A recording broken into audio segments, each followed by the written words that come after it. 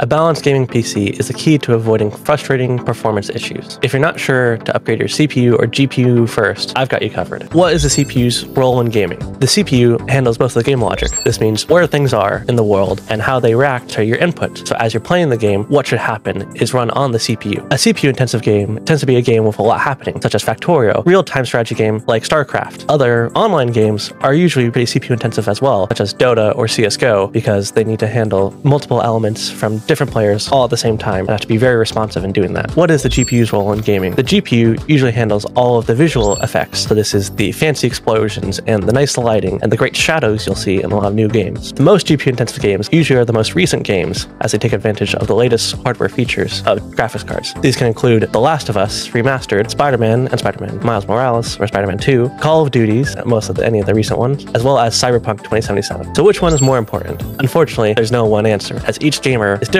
and each gaming setup is also very different. If your gaming PC plays at a high resolution like 4K, then the GPU will be more important because everything you render will be at a much higher resolution and need a much more powerful graphics card to keep up with what your game is doing. If you're playing a real-time strategy game, each component is going to be more important in different circumstances. If you're playing a lot of competitive games or strategy games, the CPU will be more important. This is because it can handle things faster, so you'll have a lower latency for the game logic to handle. Or if there's a lot more entities on screen, your CPU can handle a lot more of them when it's faster. Your GPU will be more important for high-resolution games or more detailed games. If you're playing on a 4K gaming monitor, you'll definitely need a better GPU to keep up with all the pixels on that monitor. Playing a game like Cyberpunk 2077 with all the real-time ray tracing will require the latest and greatest GPUs, such as an RTX 5090. How do you avoid bottlenecks? Well, the best way is to make sure your CPU and GPU aren't too far out of date of each other. A really old CPU with a really new GPU will be usually bottlenecked by the CPU, and vice versa. An old graphics card will hold back your brand new CPU if it's too slow. Another way to specifically identify which part might be bottlenecking your gaming PC would be to open up a tool like HWiNFO and look for the GPU wait time or the CPU wait time in the detailed settings. This will tell you which one is rendering faster, your CPU or GPU, and if one is significantly longer than the other, that means that one is bottlenecking your PC. To balance your CPU and GPU better, sometimes you might need to turn down your graphics settings if your GPU is the bottleneck to improve the performance. If your CPU is the bottleneck, sometimes you'll need to adjust in-game settings such as entity detail or number of entities when the game supports it. When looking to the future, you should usually prioritize having a great graphics card, as it appears as though graphics card generations are slowing down year to year. Also, a lot more games are a lot more graphically intensive, adding in features such as ray tracing, DLSS, and other fancy graphical effects. Your CPU tends to still have improvements year to year and can be upgraded more often than your GPU can. So choosing a great graphics card usually is a better choice right out the gate.